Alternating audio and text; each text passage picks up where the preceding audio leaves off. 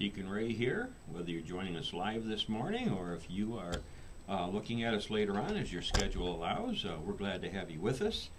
Today is Ash Wednesday. It's also Valentine's Day. It is also the 14th of February. So we're just about halfway through. Normally we would be at the halfway point, but because it's leap year, we're just about, right? We get to about 12 o'clock today. We're going to be halfway through the month of February. So it is Ash Wednesday, and towards the end I'll have some information about what's going to be going on here at church. If you're able to attend, we do have a 4:30 and a 6:30 service, I should say, with ashes and communion. And there will be the dinner tonight, but there's no other additional activities. There is only those things that are going on as mentioned there. So we're going to be looking again as Ash Wednesday, and I've chosen Job 42, 5 through 6 to be part of our discussion today. And this picture here showing a representation of Job and at least two of his friends sitting there, dust and ashes in place. And so we're going to talk about that a little bit there. Toddy and Dave, good to see you. Karen, glad to have you along as well. Don't forget that Bible study will be this morning at 9:30 for those that are able to make it. And just glad to have you come along for that as well. I'm not sure which pastor, but good morning there, Fred. Good morning, Doreen. And again, happy Valentine's Day and happy Ash Wednesday. Blessed Ash Wednesday, I should say. But let's open with a word of prayer. Heavenly Father, we thank you for this day, for your love, your grace, and your mercy that continues to pour out upon us each and every day.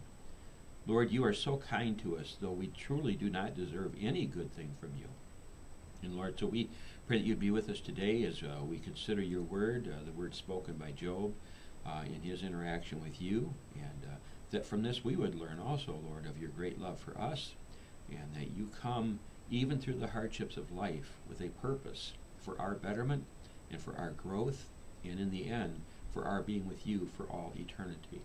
Lord, truly, as we go through those hardships of life, it's not easy. It's not to be dismissed as just no big deal, because it's pointing out something to us in our lives sometimes, or in the lives of those around us, as you work through these things to bring praise and glory to your name. We humbly praise you and thank you in Jesus' name. Amen. And again, welcome to all that are here today, and glad to have you here.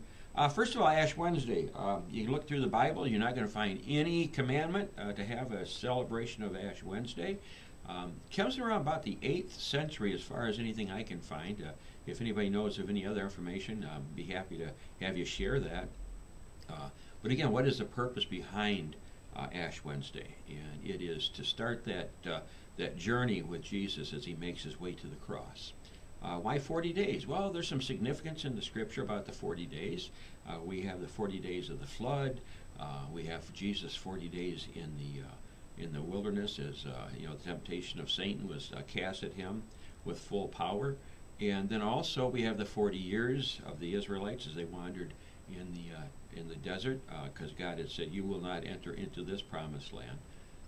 It didn't disqualify them from obtaining eternal life. It's just that they were not going to be a part of the people that would inherit that land because of the rebellion against God. But as we take a look at it, right, the idea of ashes and dust in the scriptures tell us that we're going to, from dust we came, to dust we're going to return. And that's what we're going to read about here in Job. But I just kind of want to kind of do that. I also did a little research. What did Martin Luther think about Ash Wednesday? And what I could find on it is he supported it. His biggest fear is that it would become just a ritual, just a tradition. And that has a lot of truth to it, doesn't it? We can take some of the things of even Easter, even Good Friday. We do go to church, and it's what we do, and and not really gaining a lot from that. Going there with just it's a habit, right? It's something that we do. And so God would ask of us to, whatever we do, to do with intentionality, to praise him, to glorify his name. If we're going to take that 40-day journey with Jesus to the cross, then we want to do so in contrition. We want to do so in humility. We want to do so with intentionality, to take this and make it something. Now, a lot of people, for the 40 days of Lent, which, by the way, does not include Sundays, and there's a reason for that. Sundays are for the worshiping of our Lord. as a resurrection. Every Sunday that we come to church is a celebration and a reminder of Easter, without all the fanfare and the pomp and circumstances of the Resurrection Sunday. But that's why we don't include the Sundays in that time. Now, whether if you're going to be fasting, whether you want to take that one day off during the week because it's not part of the Lenten journey, and go back onto it on the Monday, that's something that you would have to come to grips with. On the other side, as I mentioned, sometimes people give up things, right? They give up chocolates, they give up this, that, or the other.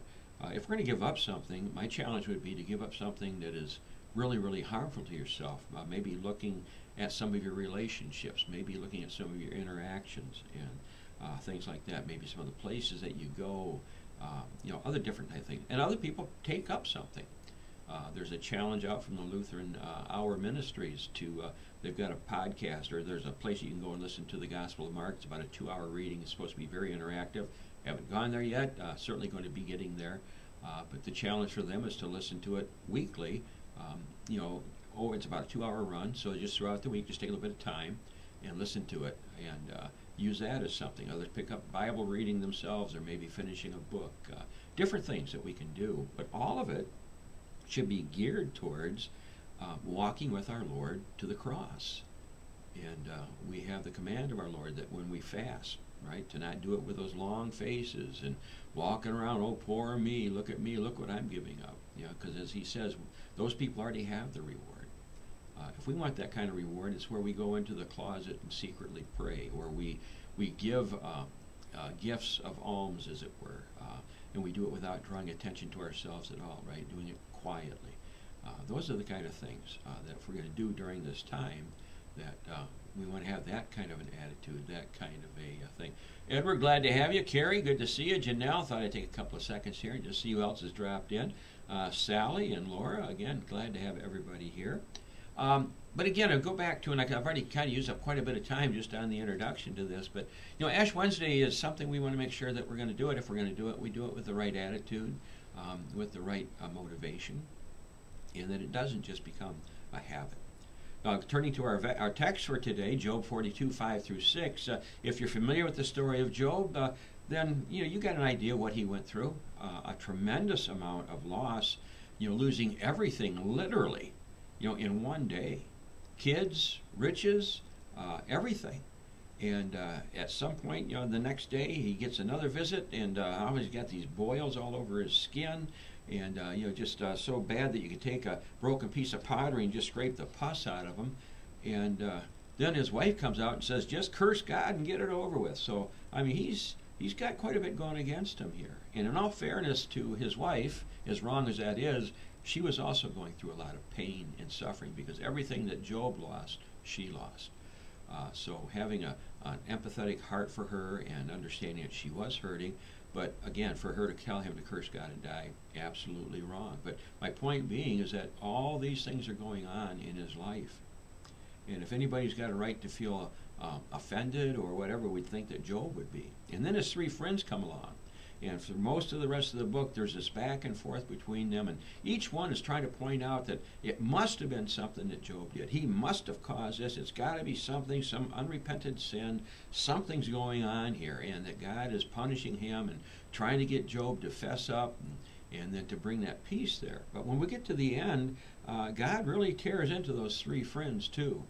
And so when we think about it, right, as we deal with people in our lives, interact with people, we want to make sure we're not blaming them and pointing the finger at them. Now, sometimes it's justified, but even there, empathy goes a long, long way in building a bridge that helps people to know the love that God has for them. So, as we look at this here, right, God has now gone through a series of questions. I don't know how many questions there are, but there's a whole bunch of them. And it gets to a point where Job just says, hey, I got nothing. I can't answer any of your questions. And then God tears into it for a little bit longer, and then we come to the point where now Job has truly understood what's going on here. It's not just that God has the power and the wisdom and the knowledge, but it's also an act of love on God's part. And so even though from a world's view we might see all the loss and suffering that Job went through as a huge crime against him, God had a purpose in it. And the purpose was not to harm Job. It was actually to bring him closer to him. And sometimes in our lives, as we go through situations where everything is going just so wonderfully, we know what starts to happen. We start to drift away. Our thinking starts to become self-sufficient and all the other things that come with that. And so when we find ourselves in those circumstances, it's good to go back to the book of Job and to realize, right, that everything we have is a gift of God. And if he chooses to take it back, it's his to take. If he wants to let a cancer inflict upon us, it might sound harsh, but it's his right to do that. It doesn't say he causes it, but if he allows it, right, if he allows these things to happen, then we as believers in Christ need to understand that he has a purpose, even in all of these things. Our God loves us and cares for us. And how do I know that? Well, let's see if I can get this over here, and we'll see what happens. See if I can not blank us out here again. Right here, that's how we know that our God loves us and cares for us. We have that wonderful thing called the cross, right? That event when we think about all that Jesus went through, all the pain, all the suffering, everything. You know, in that picture of Job, there was friends sitting around him. But when we really truly understand, you know, Jesus was alone. John and his mom were there and a few friends. But basically, even they didn't understand what was going on, and there was a lot of sadness on their part. And so Jesus literally is alone in that moment, because even the Father has turned his back on his Son. He has forsaken him, left to deal with our sin and our shame and the pain and everything that we truly deserve. And so when we start to understand the depth of God's love for us as shown at the cross and then revealed in the empty tomb as well, knowing that what Jesus did was not for himself but for us, then we get to have this beautiful picture of our Lord and Savior walking beside us.